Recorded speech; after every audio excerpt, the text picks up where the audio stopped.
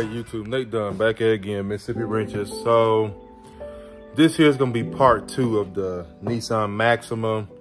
The first part I showed you was the paint part of it, as far as fixing the trunk and stuff. And to avoid making that video so long and boring, I decided to just go ahead and just cut it in 2 there. Like I said, can't have the video too long, so we're gonna just make it into 2 parts. So this here is gonna be the mechanical part of it. And it's gonna have a little bit of painting in there as well too. Cause what I'm gonna do is, we're gonna do the rims as well. But this job here, it's even longer than I expected anyway. Cause it just started off first with just fixing the trunk. And that was about it. Then putting a spoiler on it, then a door panel. Then it came to fixing the window track. And then it came to painting the rims. Then it came to, since it's down there, I ain't never had a tune-up before on it. And it's got like 256 some thousand miles on it. So it needs a tune-up. So I said, okay, sure, we'll get it. We'll get it while it's down here. So hood's up now, so this is gonna be the mechanical aspect of it. I hate that the hood don't really go up as far, but it's all right though. I should be able to get up under there anyway. Until then, I'll show you the setup we got right now.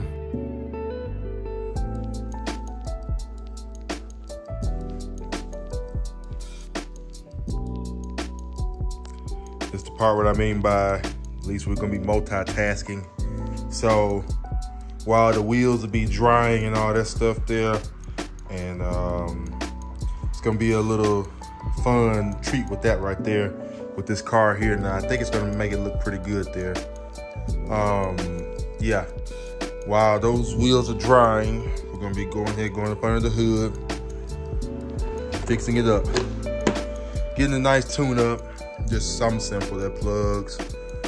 Like I said, I was gonna say wires, but no, it's too new for wires. Just get the plugs while I'm back there, which I think this is what's going on with this car anyway. Put the new PCV valve in there since I'm already there, which is posi crankcase ventilation. You need that to be functioning properly. Like I said, dang it, I forgot to get an air filter.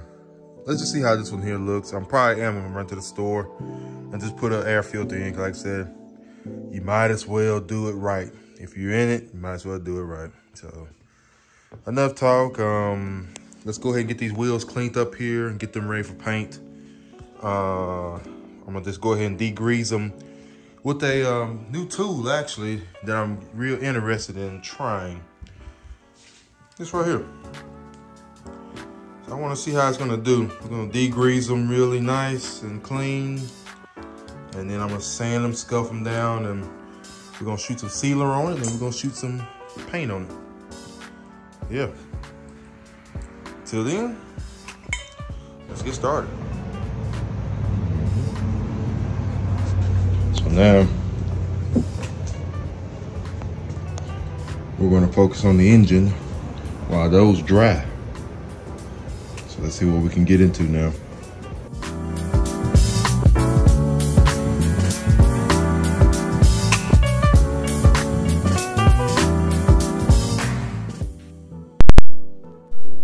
So this job is not difficult there. As you see right now, what I'm doing is there are a row of tins on the front of this intake manifold. They deal more like the vacuum lines. So all I'm doing is just loosening those brackets up so I can lay those to the side, and I'll find certain vacuum hoses, like right there for instance. I'm trying to work that loose there. Sometimes those vacuum hoses don't want to come off there, so you have to take a piece of like some pliers and kind of just twist back and forth, and I have at some point took a little lighter and kind of put that around the hose just enough to kind of loosen it up, and I can actually pull it off. You might see me do that on this one here, but anyway, I'm going ahead and taking off the air box where the air filter is at. Just go ahead and take that out and move it out the way, along with that little intake tube right there. Just take it off its throttle body. Like I said, remember, try to keep everything somewhat together as much as possible. You don't have to take everything piece by piece. Take it off in bunches or in bulk.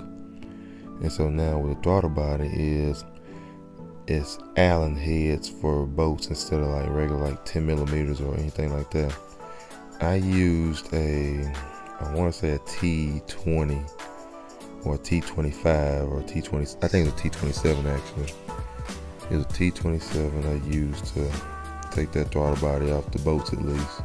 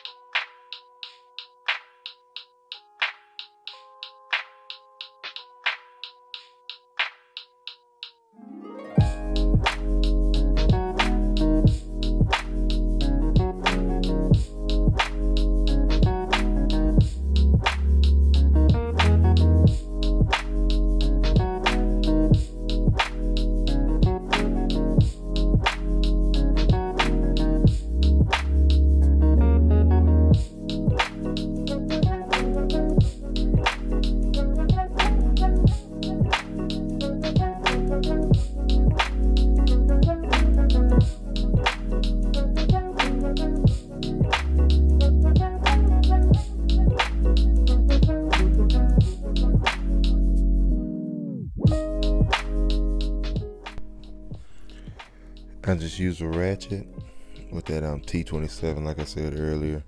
You saw what I meant by now, that little vacuum rail, like hoses and all that stuff. Just lay it to the side there. But now I'm using the little ratchet wrench.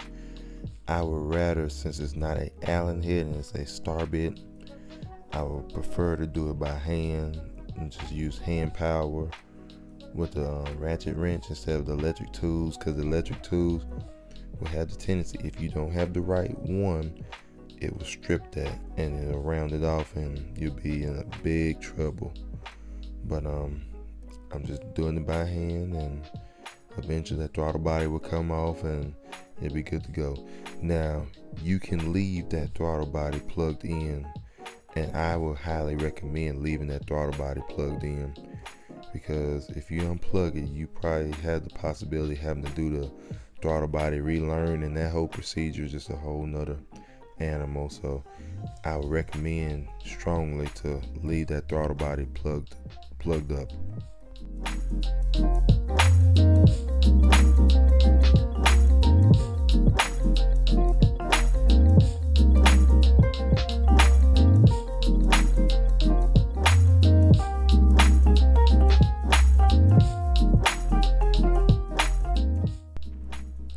Now you see it now, so I just got it laid to the side right now. And so right now, that's the filter. I was checking it out. I'm just checking, making sure there's no other bolts up underneath that throttle body. And so now I think I'm coming to the meat and potatoes now. So I'm gonna start unbolting the upper intake plenum. And like I said, main thing was keeping everything organized as best as possible. Now this is the easy part here. But note, you need to watch out. There is a extra 10 millimeter bolt. Actually, it's two of them. You're just gonna have to figure out which one you want to do. But it's a 10 millimeter bolt hidden in that top left hand corner of that intake manifold. If you're looking at this video like this, right there where you see my hand at there is a hidden 10 millimeter. So right now it's loose.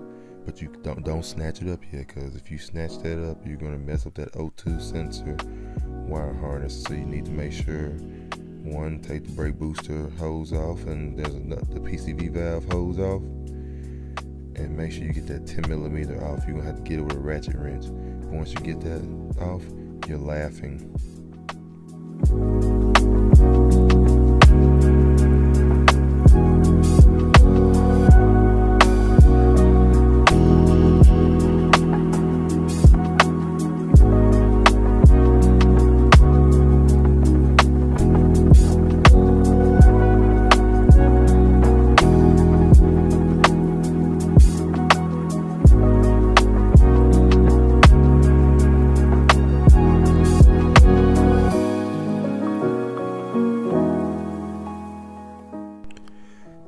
there is another vacuum hose right there behind that throttle body opening right there. You're gonna see right there, that's what was holding it up a little bit there for me. But once I got that off, I was laughing.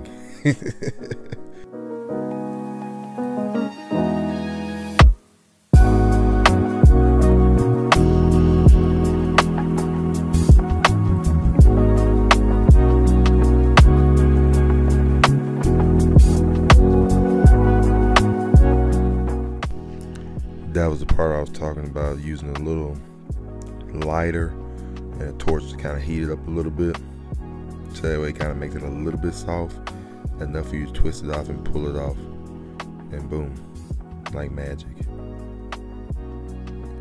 And so now I got the upper intake plenum off. So right now I done took the coil pack off and I'm taking the spark plug out. And so it's pretty much child's play once you get to this point right here.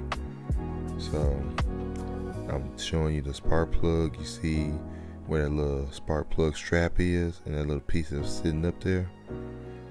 This is what it's supposed to look like right here. This car was well overdue for a tune-up. What I like to do as well too, and I have to be careful on some models, but when I usually like to do a tune-up, I like to put anti-seize on the plugs, so that way they don't seize up. And so another thing I like to do, thread them in by hand first, get it to the point to where it's flush all the way down there. And once I get it right there, and then I put my torque wrench on. And so how I like to do it, I got my torque wrench. I like to do it in 90-degree angles like that. Then you'll feel it click. And so spark plug torque specification is going to be between 14 foot-pounds and 22 foot-pounds. I wound up just putting it in 19 and just calling it a day. And so, like I said, I'm just going to do the same thing for all these back here in the back. And let's go ahead and have a party.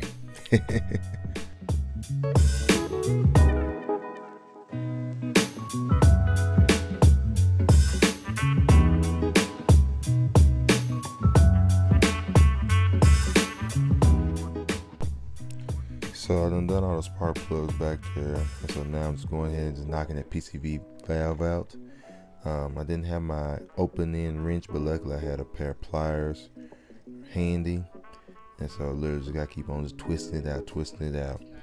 Now these things will cause a lot of engine problems here and cause engines to act up funny because it's pressure. It's like a pressure valve wise. So it needs to make sure that PCV valve needs to be at functioning. That's pretty much just threw it away, and that's the new one there. Those PCV valves need to be functioning properly for the engine to run properly. If they start to stop up, you're going to have a lot of problems and won't even know it's just that little tiny piece.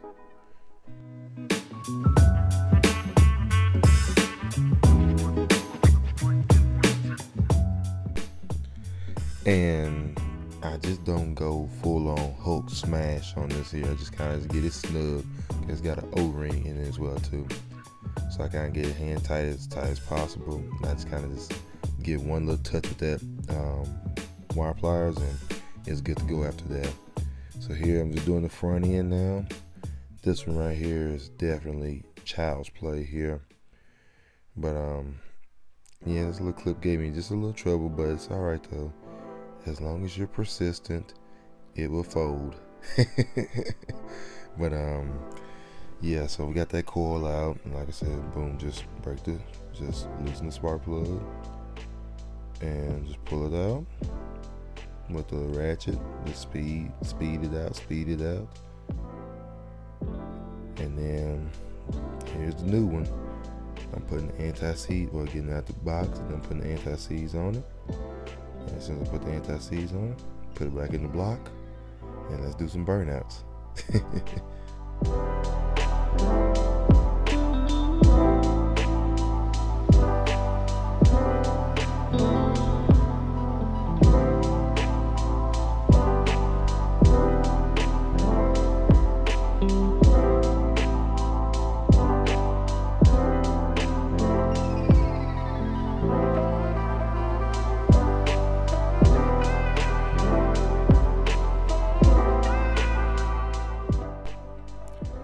So I said, while I'm here, I might as well go ahead and, since I got the upper intake off, go ahead and put the new gasket on.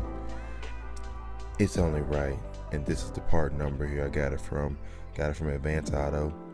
So now I'm right here trying to put the PCV valve hose back on, along with the brake booster hose back on the upper plenum. I went ahead and just put the upper plenum on off camera. Well, really, be honest with you, I'm not really far into it right now. I just literally set it up there, and so now here we go. Then go ahead and put the bolts back on and bolt them up. And the upper intake plenum, the bolts for it there, the torque for those is between 13 and 15 foot-pounds. And like I said, just do it like a regular head or any other intake manifold. Start from the inside and work your way out, so that way you can do it evenly, or do like a little star pattern if you can figure out the star pattern. But after that, go ahead and just start hooking up the hoses, the vacuum lines, and start buttoning up that bracket with the vacuum hose on there. And just keep on doing that. It's kind of tedious a little bit, but it's pretty quick. It goes by pretty quick. And after that, I think next, after I do the throttle body, sorry, I'm kind of stumbling right now, but I do the throttle body next, I believe. But see, right now I'm just kind of snugging those down, them down. Ain't going stupid with it just yet. And so now I'm torquing the manifold to about, I think I probably put it at 14 foot-pounds of torque. And just kind of just keep it simple, just keep it right there in the middle. So now I'm just doing a little X pattern, just cinching it on down evenly. And y'all, if y'all don't have a torque wrench, please be careful and do not tighten these things down. Remember, these are plastic intakes, so they break easy. So you can't really hook down on it. And so also too as well, and you're gonna see me do this in a minute, and see all I'm doing is just kind of zipping those down. That's the brackets for the vacuum lines. But in a minute, when you see me do the throttle body, I never did find a torque value for the throttle body, but one trick I like to do whenever I try to not go too stupid with it, but I know it's gonna be tight, is whenever I get the ratchet wrench wise, what I would do is put my hand like dead center at the top of that of the ratchet head, whatever you want to call it there. I put my hand directly on there. I don't put my hand on the handle. And I know for reference points, at least with me, that if I do that, pretty much just twist it until you can't twist no more using that. And I know for at least a reference, I can probably get with my hand strength maybe about 12 foot-pounds maybe with that method there. Some people might be able to do it more, but at least you'll feel it. You'll feel it and you can't turn no more. At least that way they're all gonna be even. I'm probably gonna have to show y'all that one day what I'm talking about, but at least it's all even because you can't turn no more. Like I said, your leverage, you just can't turn it. But now I'm finna go ahead and tighten down the throttle body. You see, yeah, matter of fact, this is a good angle. Look at where my hand placement is on that wrench. So I cannot turn it anymore, no matter what. Not right there. So that's a quick tip there. If you ain't got a torque wrench and you ain't got to tighten down anything stupid and you want it to all be about the same, just put your hand like that on that ratchet wrench and it works every time.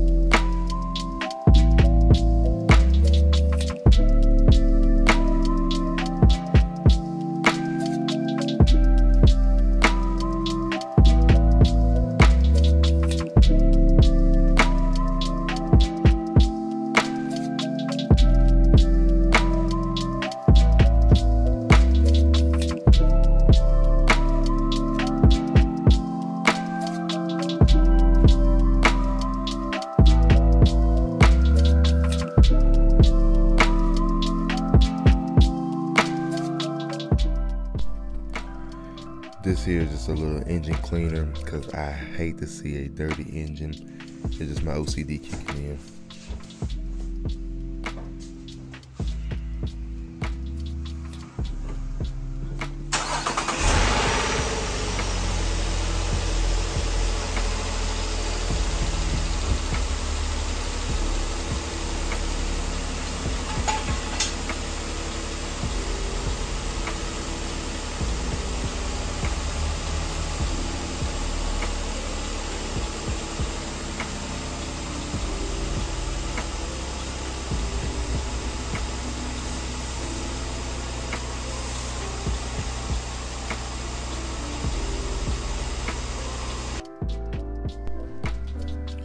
So here is the bonus footage I was talking about earlier in the video. So this is that engine cleaner thing you saw me use on that engine beforehand. Right now I'm just kind of using it on the wheels, see if I can degrease them. And it's going to take a little minute to get set up there, but it seems like it's doing alright though. I found out this is the best way I could use this wheel beat, this Harbor Freight wheel bead buster. Look at my power stance. Look at that. Boom. And boom goes dynamite. So how I did that a lot easier now. I still need to put that plank of wood down to make it a lot more stable. But there's a little notch on the inside of that rim. That tire needs to be up there as much as possible. I need to put pressure on there. And then I need to keep that thing from sliding, so that's all right. I'm gonna do the upgrade of that bead buster soon. And like I said, you see me do this before as well. Grind down the sides with a grinder to knock off the curb rash before we get ready to paint it. You're gonna see in a minute. It's nice and smooth, real nice and smooth, like a hallway with baby oil on it. And this is what it looked like beforehand. So it's just kind of nasty curb rash, but it's alright though. We finna make it look pretty good now. And so anyway, like I said, that Harbor Freight tire bead buster. This is also those that J tape. I call them wheel skirts, so that way I can mask up the wheels a lot better. I think I did that in an earlier video I done, the how to paint chrome wheels. And I referenced this here along with that Harbor Freight bead buster, and so now you see it really in action, and this just makes masking up wheels a dream. Like I said, it just makes it a dream. Boom, it's already masked up now. All I gotta do is kind of just bring it together and tape it up to where it don't fly all over the place, and then clean up of it, just pull it off and you're good. But like I said, it's called J tape. I'll see if I can try to put a picture or a link in the description. I'm gonna try to. I can't promise you that, but I'll try to though. Yeah, literally just tape it around, just keep it from flying around, and that's them all masked up.